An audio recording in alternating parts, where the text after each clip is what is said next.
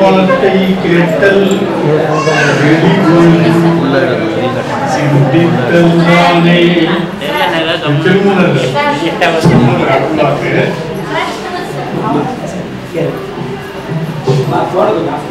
தெளிவு குருவில் திருமேனி காண்டல்.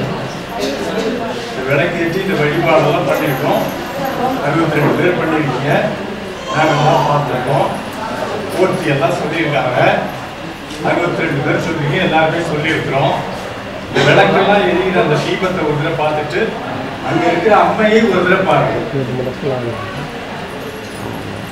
எல்லா நலமும் வளமும் உங்களுக்கு கிடைக்கும் என்பது இது நான் சொல்றதில்லை. இந்த அம்மாவை பத்தி எனக்கு நேரா பார்த்ததில்லை, அவங்ககிட்ட எல்லாம் பேசுறதும் கிடையாது. உங்களை மாதிரி தான் நடக்கும். ஆனால் சுந்தரமூர்த்தி இருக்காருல்ல, அவர் என்கிட்ட சொல்லியிருக்காரு இந்த அம்மாவினுடைய அற்புதங்கள், அவங்க என்னென்ன அற்புதங்களை எல்லாம் செய்திருக்கிறார்கள் என்பதை பற்றி சொல்லியிருக்காங்க. அதனால நான் ஒரு 20 நிமிஷத்துல பேசி முடிச்சிருவேன். நீங்க அது வரைக்கும் என்ன பண்ணணும்னு கேட்டீங்கன்னா, என்ன பார்க்காதீங்க, தீபத்தை பாருங்க, அந்த அம்மாவை பாருங்க, அந்த அம்மாவை பாருங்க, தீபத்தை பாருங்க, தீபத்தை பார்த்துட்டு திருப்பி அந்த அம்மாவை பாருங்க.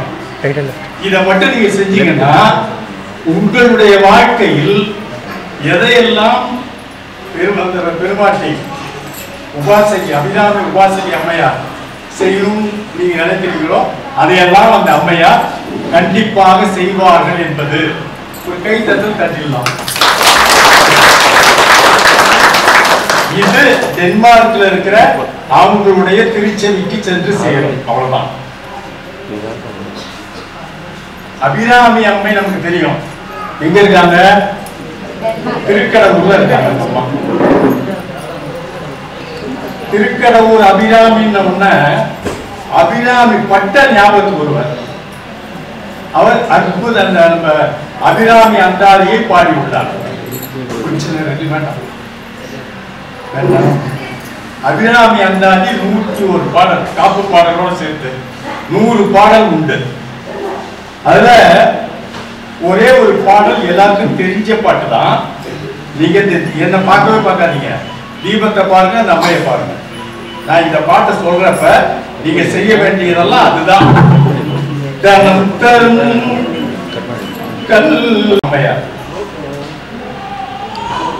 இந்த அம்மாவை வழிபட்டாலும் அபிராமி அம்மையை வழிபட்டதற்கு சமமானதாகும். அதுக்காக நீங்க நம்ம இங்கெல்லாம் வந்திருக்கோம். உண்மையா நம்பிக்கையா நாம் நினைத்து அந்த வழிபாட்டை நிகழ்த்துவோம் என்றால் அந்த அம்மாவினுடைய முகத்தை பாருங்க, விபூதி இட்டிருப்பாங்க, திருநாமம் இட்டிருப்பாங்க. ஆகவே இது சைவம் வைணவம் என்றெல்லாம் இல்லாமல் சைவர்களாக இருந்தாலும் சரி, வைஷ்ணவர்களாக இருந்தாலும் சரி, அல்லது வேறு யாராக இருந்தாலும் சரி, அந்த அம்மாவினுடைய அந்த கடைக்கண் பார்வையை, அந்த முகத்தை நாம் ஒரு முறை கண்டால், பார்த்தால், நோக்கினால் நிச்சயமாக நம்முடைய குடும்பத்துல இருக்கிற குறைகளை எல்லாம் அந்த அம்மை தீர்த்து வைப்பாள் என்பது. அந்த அம்மா ஒரு விஷயம் பண்ணாங்க ஒரு தடவை, ஒரு அற்புதம். டென்மார்க்ல இருந்து ஒரு குடும்பத்துல ஒரு அப்பாவும் ஒரு ஒரு மகனும், தந்தையும் மகனுமா புறப்பட்டு இலங்கைக்கு போறாங்க. அந்த இலங்கைக்கு போறப்ப அங்க கடும் போர் மூழ்கிறது. திரும்பி அவங்களால டென்மார்க்கு வர முடியல. டென்மார்க்ல இருந்தா அவருடைய மனைவி, அந்த பையனுடைய அம்மா நேரடியா இந்த அம்மா கிட்ட தான் வந்து, அபிராமி உபாசகி அம்மா கிட்ட வந்து, இந்த மாதிரி அம்மா ஆயிடுச்சு, அவங்க எப்படியாவது திரும்பி வந்துடணும், உங்களுடைய அருள் வேண்டும் என்று கேட்ட போது, நான் பாத்துக்கிறேன், நீங்க விடுங்கம்மா அப்படின்னு சொல்லிட்டு அவங்க தன்னுடைய மானச தீட்சையை அந்த 2 பேருக்கும் வழங்குறாங்க. அப்படி வழங்கும் போது எவ்வளவு பெரிய போர்க்களம், யாராலையும் அந்த ஊர்ல இருந்து கிளம்ப முடியல, பல பேர் உயிர் போய்கொண்டே இருக்கிறது. அப்படிப்பட்ட சூழலிலும் அவங்க 2 பேரையும் டென்மார்க்கு வரவழைத்தவர்கள் இந்த அம்மா. இரண்டாவது, டென்மார்க்லயே இருக்கக்கூடிய இலங்கை தமிழர் குடும்பம் ஒன்று அங்க இருக்கு. அந்த கணவர் வேலைக்கெல்லாம் போயிட்டு வந்து இருந்தவர் தான். அவருடைய மனைவி கணவர் அந்த குடும்பம் வாழ்ந்து கொண்டே இருக்கிறது. அப்படி இருக்கிறப்போ ஒரு நாள் அந்த கணவருக்கு பக்கவாதம் வந்து வெளியில வேலைக்கே போக முடியாத போச்சு. அப்படி போன போது அடியார்கள் பல பேர் சொல்ல கேட்டு, டென்மார்க்ல இருக்கிற அடியார்கள் பல பேர் சொல்ல கேட்டு இந்த அம்மாவை வந்து அந்த மனைவி பாக்குறாங்க. இப்ப கணவனால நடக்க முடியல, ஒண்ணும் பண்ண முடியல, அது பக்கவாதம் வந்து அவஸ்தைப்படுற அந்த மாதிரி சமயத்துல அந்த மனைவி வந்து இந்த அம்மா கிட்ட அடைக்கலம் புகுகிறார்கள். அம்மாவினுடைய அருளாட்சியால் அந்த மூலிகை மருத்துவத்தின்படி ஒரு சில அதை என்னென்ன செய்யணும்னு சொல்லி கொடுக்குறாங்க. இவங்க வீட்டிலேயே வச்சு அதெல்லாம் பண்றாங்க. அதன் பிறகு வீட்டிலேயே தொடர்ந்து ஒரு பல நாட்களாக அந்த அம்மா கணவருக்கு செய்து கொண்டே இருக்கிறாங்க. ஒரு நாள் என்னாச்சுன்னா, இந்த அம்மா கிச்சன்ல வேலை பார்த்துட்டு இருக்காங்க. அந்த அம்மா பேர் வானதி. வானதி அப்படின்னு கூப்பிடுற குரல் கேட்குது. என்னமோ நம்ம ஹஸ்பண்ட் கூப்பிடுறாருன்னு சொல்லிட்டு அப்படி திரும்பி பார்க்குறாங்க. அவர் நடந்து வந்து கொண்டிருக்கிறார். அந்த காட்சி பக்கவாதத்தால் பீடிக்கப்பட்ட ஒருவருடைய பக்கவாத நோயையும் அந்த அம்மாவினுடைய அருளாசியால் நல்ல முறையிலே தீர்த்து வைத்தார். இப்படிப்பட்ட இன்னும் நிறைய அற்புதங்கள் உண்டு. இப்படிப்பட்ட நிறைய அற்புதங்களை எல்லாம் அந்த அம்மா இந்த உலகத்தில் இருக்கிற மக்கள் உயிர்களுக்காக செய்து கொண்டிருக்கிறார்கள் என்பதை இந்த நேரத்திலே உங்களிடத்திலே நான் தெரிவிக்க விரும்புகிறேன். இன்னொரு கருத்து என்னன்னு கேட்டீங்கன்னா, நிறைய இருக்கு, நேரம் இல்லை.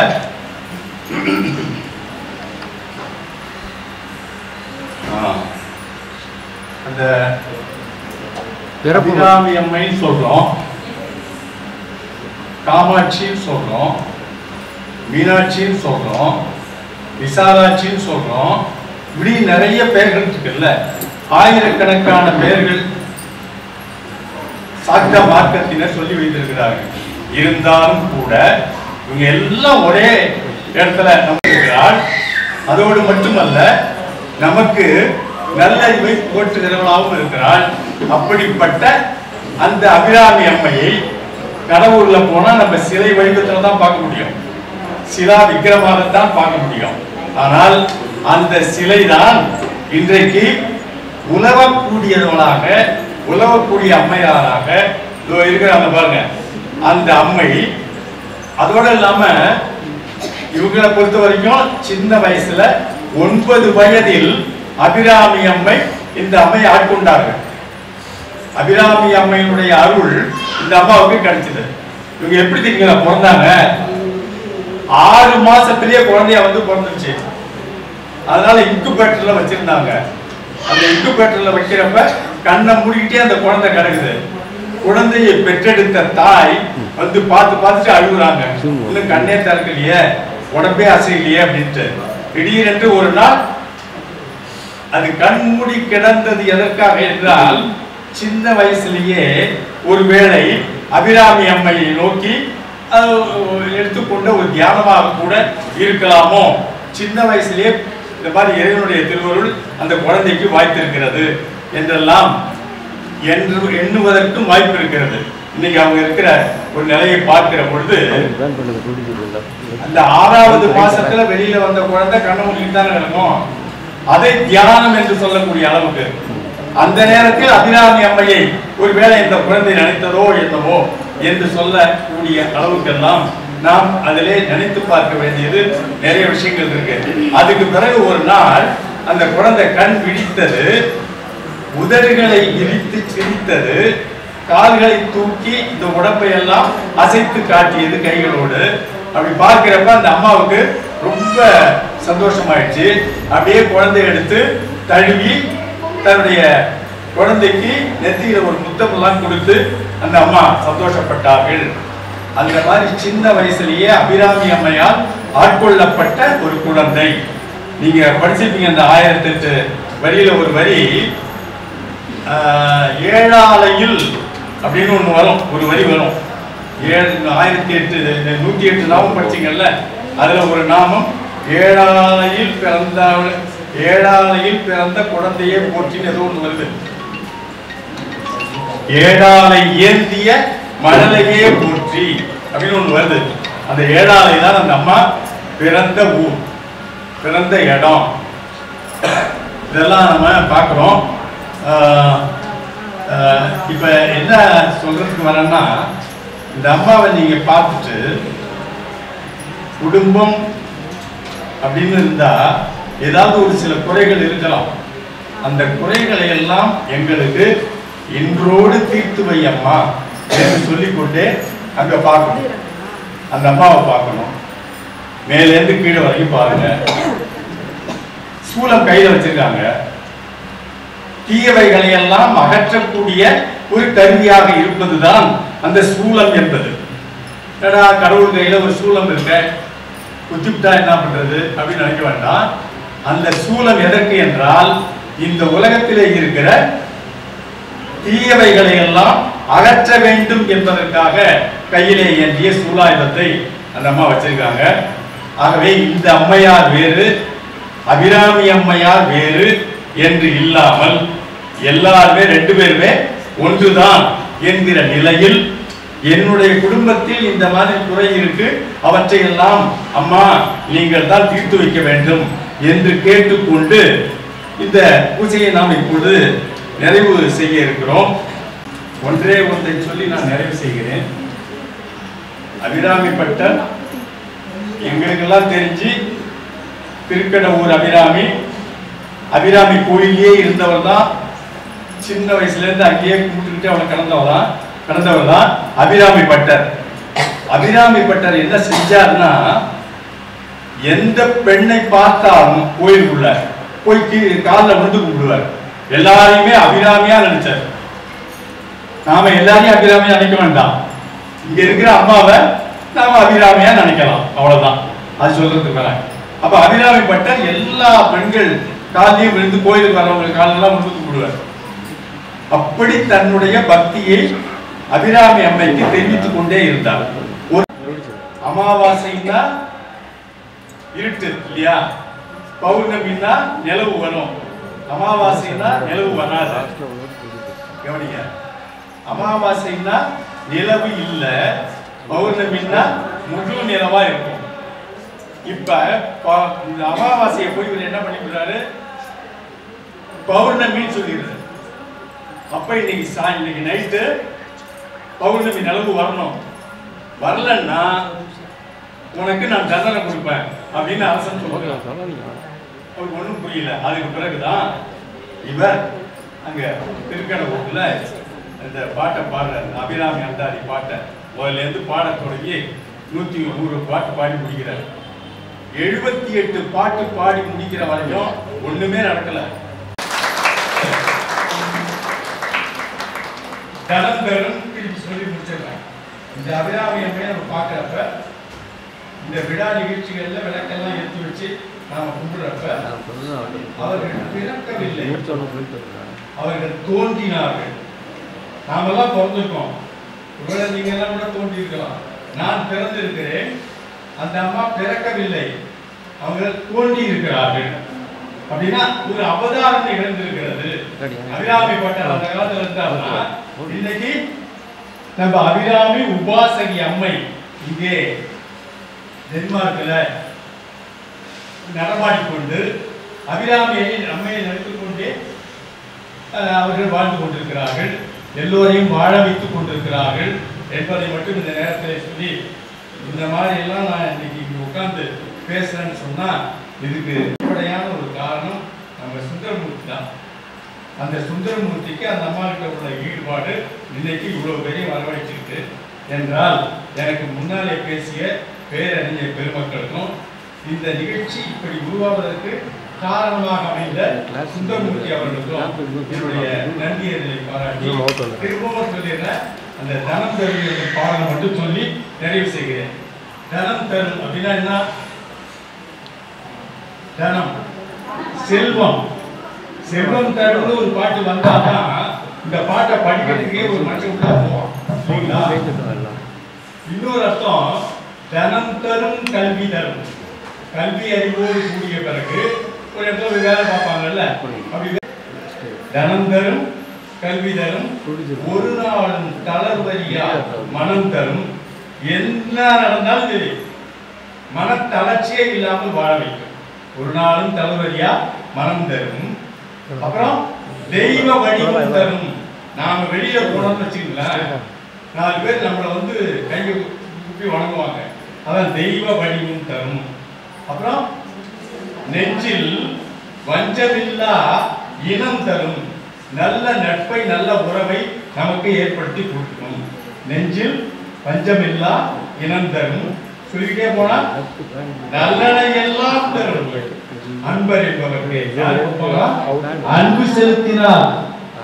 மக்களிடத்திலே அன்பு செலுத்த வேண்டும், எல்லா உயிர்களிடத்திலுமே அன்பு செலுத்த வேண்டும். அது மட்டுமல்ல, அபிராமி அம்மையிடத்திலும் அன்பு செலுத்த வேண்டும்.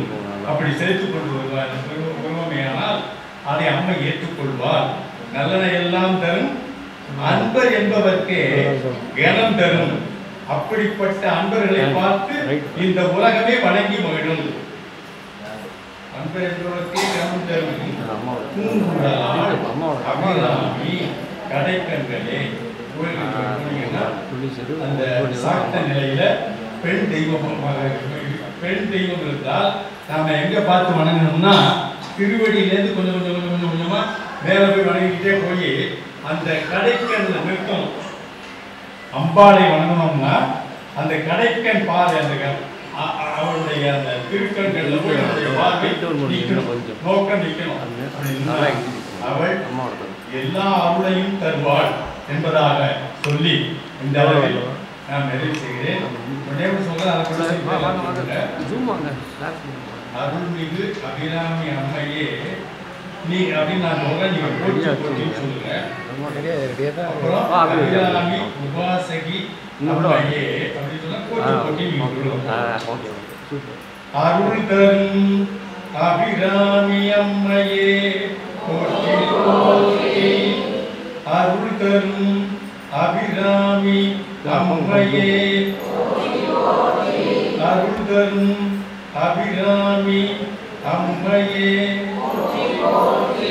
அருள்மிகு அபிராமி உபாசகி அம்மையே அருள்மிகு அபிராமி உபாசகி அம்மையே அருள்மிகு அபிராமி உபாசகி அம்மையே.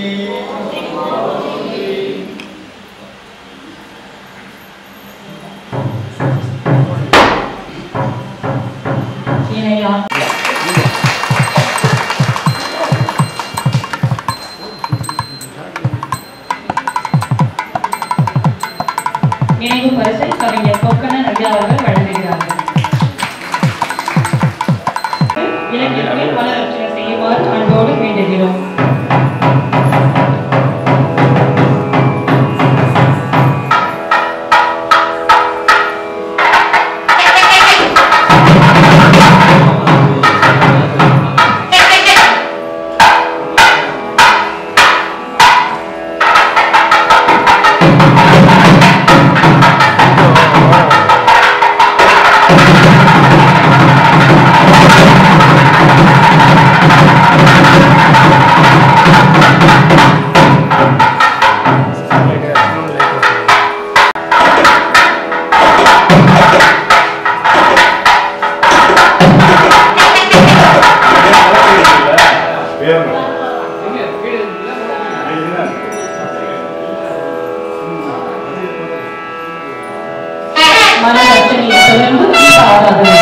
அன்னையின் திருவுருவப்படத்திற்கு தீப ஆராதனை.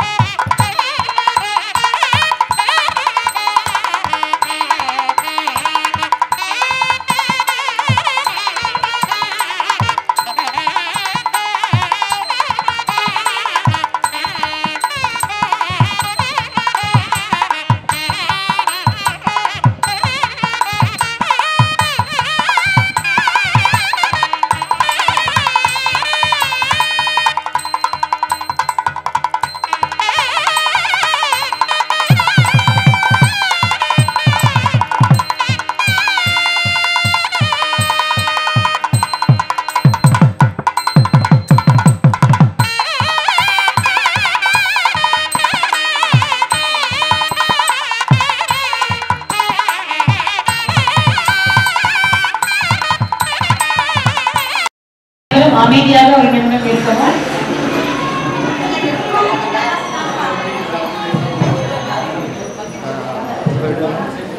அனைவருக்கும் மாலை வணக்கம். இன்றைய நாள் உங்களுடைய வாழ்விலே ஒரு திருநாள். இது உங்கள் வாழ்வினுடைய பொன்னாள், உங்கள் வாழ்வினுடைய மறக்க முடியாத நாளாக இது உங்களுக்கு அமைந்திருக்கும். நீங்கள் எல்லோரும் இந்த திருவிளக்கு பூஜையில் கலந்து கொண்டு சிறப்பு செய்திருக்கின்றீர்கள் என்று சொல்வதை விட, உங்களை அம்மா அவர்கள் தேர்ந்தெடுத்து இங்கு அழைத்து வந்திருக்கிறார்கள். நீங்களாக நினைத்திருந்தால் ஒருவரால் கூட இங்கு வந்திருக்க முடியாது. அபிராமி அம்மை உங்களை தேர்ந்தெடுத்து இன்று காலையில் உங்களை அழைத்து வந்து இங்கு அமர வைத்து அந்த அருளை கொடுத்திருக்கின்றார்கள். அந்த வகையில் நீங்கள் எல்லோரும் பூர்வ ஜென்மத்தில் புண்ணியம் செய்திருக்கின்றீர்கள். வரும் காலங்களில் தேவையான புண்ணியத்தை இன்று உங்களுக்கு வழங்கி இருக்கின்றார்கள். உங்களுடைய எந்த ஒரு பிரார்த்தனையுடைய வலிமையை இன்று நீங்கள் உணர்வீர்கள். உங்களுக்கு இந்த பிரார்த்தனை நிறைவேறிவிட்டது என்ற ஒரு தகவலை நீங்கள் சுந்தரமூர்த்தி அவர்களிடம் நீங்கள் ஒவ்வொருவரும் போன் செய்து சொல்லப் போகின்றீர்கள். அதை அவர் எல்லோருக்கும் சொல்ல இருக்கின்றார். இந்த விளக்கு பூஜையில் நீங்கள் கலந்து கொண்டதாக நிச்சயமாக நினைக்க வேண்டாம். அம்மா அவர்கள் உங்களை கலந்து கொள்ள வைத்து உங்கள் குடும்பத்திற்கு விளக்கேற்றி வைத்திருக்கின்றார்கள். அந்த வகையில் இந்த விளக்கு பூஜை என்பது அம்மாவுடைய திரு அவதாரத்தை நாம் கொண்டாடுகின்றோம் என்று நாம் நினைக்கின்றோம். ஆனால் அம்மா என்ன நினைக்கின்றார்கள் என்றால், உங்கள் வாழ்வை ஒளியேற்றுவதற்காக இங்கு அவர்கள் ஒரு நாடகமாக, ஒரு திருவிளையாடலாக இதை நடத்தி கொண்டிருக்கின்றார்கள். அந்த வகையில் நீங்கள் ஒவ்வொருவரும் புண்ணியம் செய்தவர்கள், ஒவ்வொருவரும் அருளை சுந்தரமூர்த்தி அவர்கள் மட்டும் பெற்ற அந்த பாக்கியத்தை நாம் எல்லோருக்கும், இந்த பூமியில் உள்ள அனைவருக்கும் கிடைக்க வேண்டும் என்கின்ற அந்த உணர்வோடு ஈண்டெடுத்த அருந்தவ புதல்வன் சுந்தரமூர்த்தி அவர்களுக்கு உங்களுடைய கரகோஷத்தோடு நம்முடைய நன்றி அறிதலை எந்த அளவுக்கு இருக்கின்றதோ சுந்தரமூர்த்திக்கும் உபாசகி அம்மாவுக்கும் நம்முடைய நன்றியாக்குவோம். இந்த நிகழ்ச்சி சிறப்புற ஏற்பாடு செய்த சுந்தரமூர்த்தி அவர்களுக்கும் அவருடைய குடும்பத்தார், அவருடைய துணைவியார், சகோதர சகோதரிகள் உள்ளிட்ட பேரன் பேட்டிகள் இந்த நிகழ்ச்சி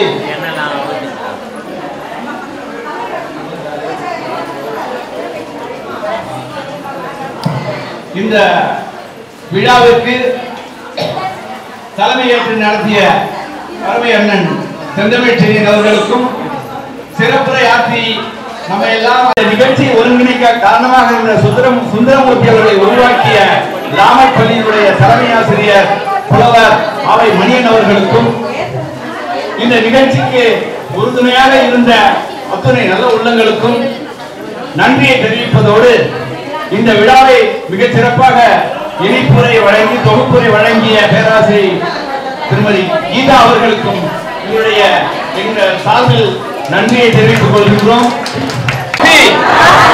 ஓம் சக்தி, ஓம் சக்தி.